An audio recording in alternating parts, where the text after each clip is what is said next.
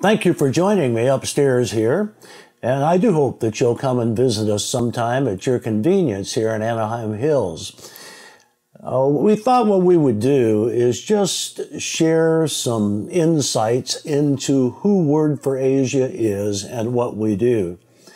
Perhaps one of the most common questions I receive is, Gene, what do you do? And how did you get started doing that? Number one, what do we do? Word for Asia is a for-profit consulting firm, but we're very specific. We consult only for nonprofits and only for those that wish to work in mainland China. Now, I'm not aware of anybody who does exactly that. Our role is to help quality Western nonprofits achieve their objectives according to policies and regulations in China to do their work legally.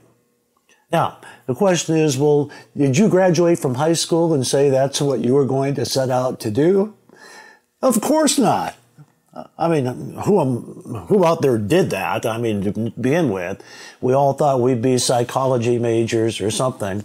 But there's a backstory to it, like there always is. For 30 years, I worked in the nonprofit sector. So my experience, my education, my network were all in that arena.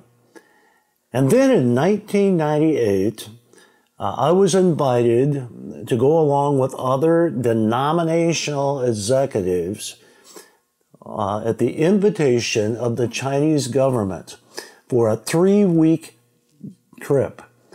At that time, China was seeking entrance into the World Trade Organization, and they realized that there was in their minds, a great misunderstanding of the realities of China.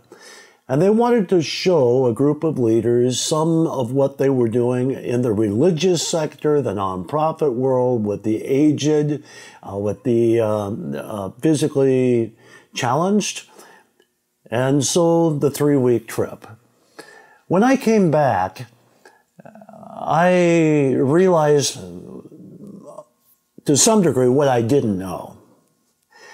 And I didn't have all my questions answered, but there's some takeaways which have guided this journey for now almost 24 years. And let me just share a few of those with you.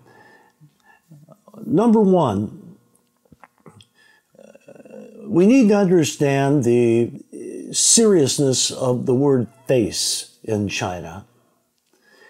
Miangxi. Oh, and for the record, I am not Chinese fluent. All my staff is, and they are Chinese, and so I let them handle the technicalities. But the Chinese culture is pervaded by face. And all of us have pride. That's common to the human race. But I believe the Chinese culture takes it almost to another level that few of us can fully appreciate or understand. And that was critical. Let me tell you how it works out. A few years after I'd been there the first time, I was visiting with a ranking official in Shanghai. And I said to him with all the passion I could muster, I said, I and many of my friends in the West would love to help China. He looked stone-faced for a few seconds, and then he said, Gene, China doesn't need your help. But if you wish to come and serve the people of China, we welcome you. I think that was a good illustration of face. And most of the regulations and the policies are in place, in essence, to protect the face of the country of China. That's national security. Of the culture of China. And that's quite a pushback recently They do not want to become Western. If you would like to read a good book, I would encourage you to read one entitled When China Rules the World. Now, the author of that book, and it's easy to find, does not argue for a military takeover of the world. But his basic thesis is, I think his name is Martin Jacques, that Asian country to modernize, but not necessarily Westernize, as i.e. Japan did to some degree, as Korea did, South Korea did to some degree, as the Philippines, etc., even Singapore. And I believe he's right in that regard. Now, there's much in the book I might debate, but I agree with that. China doesn't have any desire to put on a Western hat. And all of that is consumed in the issue it faces. The second challenge given to me in 1998 was simple. Gene, you say that you're a person of faith. You say you're a person of integrity. Then don't come to my country and sneak around in here. That's deceitful. If you want to come in the front door. If you have requests, ask us and trust us. And fortunately, for the sake of Word for Asia, we began that path in 1998. That may have been, unbeknownst to me at the time, the best advice I was given. For in 1998, it's possible you could sneak around in China to some degree. In 2021, it's impossible.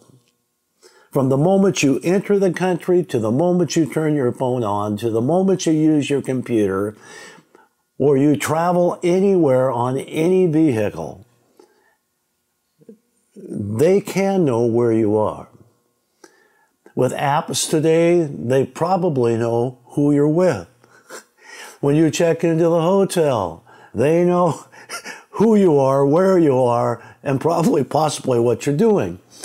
Now, modern surveillance and technology has made this possible. My advice to all of our clients is don't sneak around. Now, along with that, know the regulations and the policies. They change. During my short time traveling in China during the last 20 plus years, policies have had major changes at least twice that affect nonprofit activity. And so we need to know them. We need to understand them.